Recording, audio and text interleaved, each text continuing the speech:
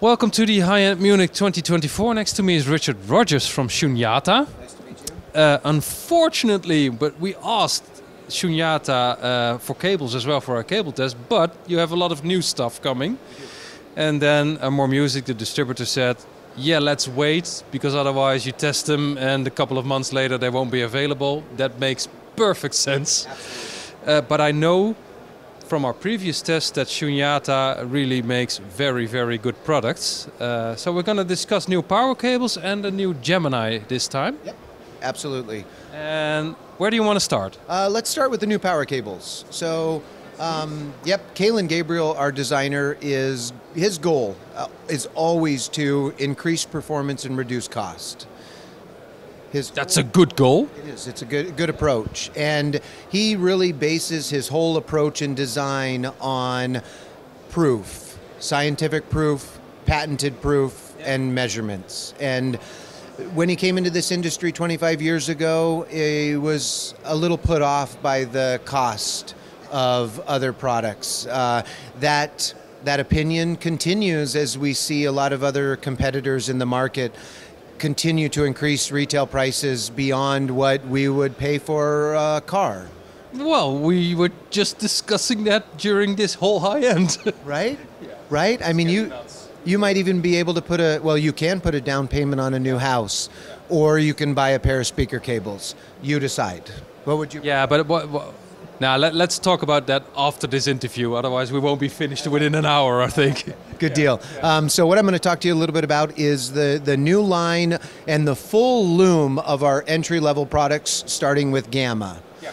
Beyond Gamma is Theta, which is basically the first step into Shunyata Research. Will be the Gamma series of power cables, speaker cables, interconnect cables, and digital interconnects. They represent full looms for customers at that level to be able to outfit their system with any piece or any combination of products that they might need.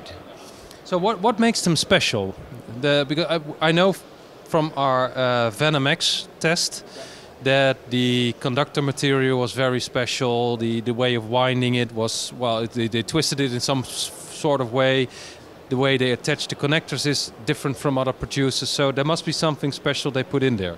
Correct. So Venom X was the beginning of looking at redesigning our entry level, which will carry through our whole loom of products as an opportunity for us to really look at the conductor science, the extrusion process, and also the treatment process, the K-PIP version 2.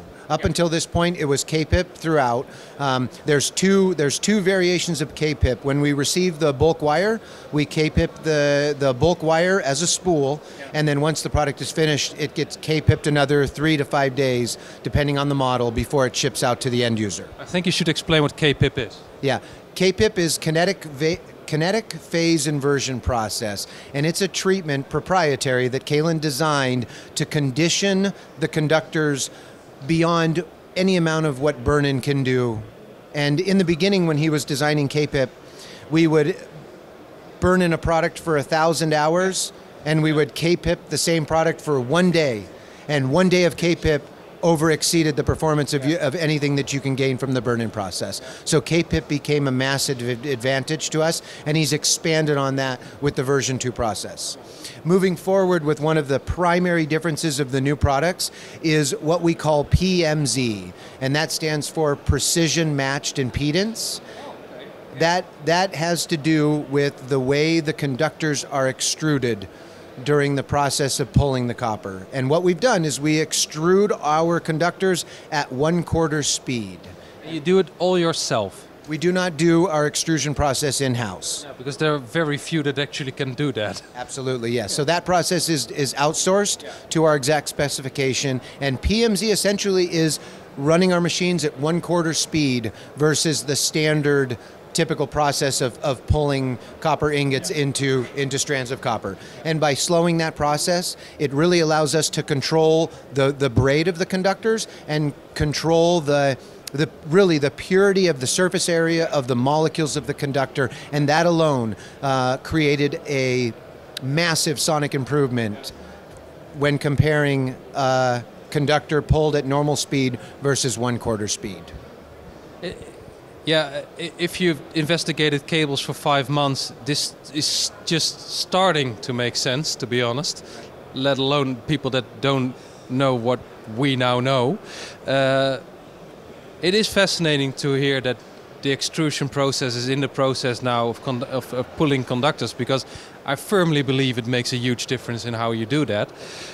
But before we get too nerdy, we only have 10 minutes. Yep. So what is the pricing of these new power cables? Because, they do make a huge difference. And I always say start at power and then go to the signal cables.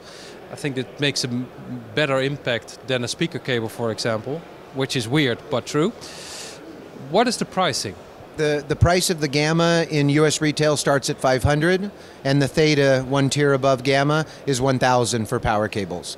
And the digital interconnects and the interconnects kind of follow suit. If the Gamma interconnects are $350 per pair, then we're doubling that into the Theta line. And you explained it how I explain it. In a system, to maximize performance, to hear the differences of products you may evaluate, we recommend starting with power because that's the foundation. Yeah.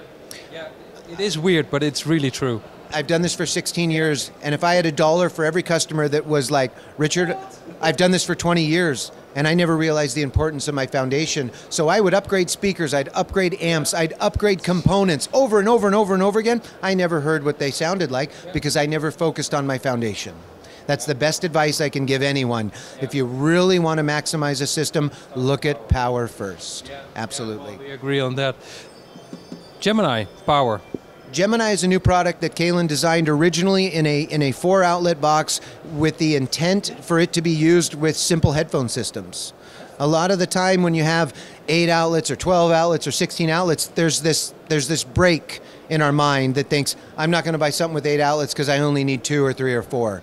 So he wanted to design a product not only that simplified the approach of a simpler power distributor for the flexibility of using it in a smaller system, but he took our experience with power distribution and grounding and combined it into one unit, which is representative of the Gemini. So if I turn this unit around, and you guys can see that there are 2 zones of isolation. So there's, correct? So that's going to isolate analog and digital. And then you're going to have 2 grounding posts per zone. Yep, and so this one out here is kind of an outlier. If you were to combine 2 power distributors in one system, this would interconnect to the other power distributor, so you equalize the ground plane. And you're sharing the same ground plane. So if you have 2 different power distributors on 2 different dedicated lines, the minute that you interconnect the 2 power distributors, your electronics, although benefiting from 2 dedicated lines, are still seeing an equalization of the ground potential between the 2 separated lines in the system. I think this, I get what you mean, but this will be the moment that the dealer will have to step in and actually connect everything correctly, I think. I would agree. One thing that we encourage all of our customers to have the opportunity to do is evaluate our products in their own system. Salesmen are good. I mean, I've been sold things that I probably shouldn't have bought because of the salesman. Yeah. But the value of our brand is in what it does for personal customers and their own experience in a system they know. Yeah. So if I'm ever going to encourage anybody, I want them to do what you did. I want them to take products into a system they're aware of. I want them to stack them up against competitor cables that cost double what Shunyata sells and make the own assessment and the own evaluation themselves. I think that's a very, very good advice, and I'm pretty sure we're going to review this.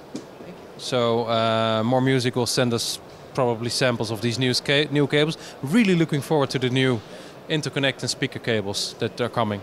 One advantage on the Gemini that sets it apart from anything we've ever done is the combination of being able to remove noise through the power line. Yeah.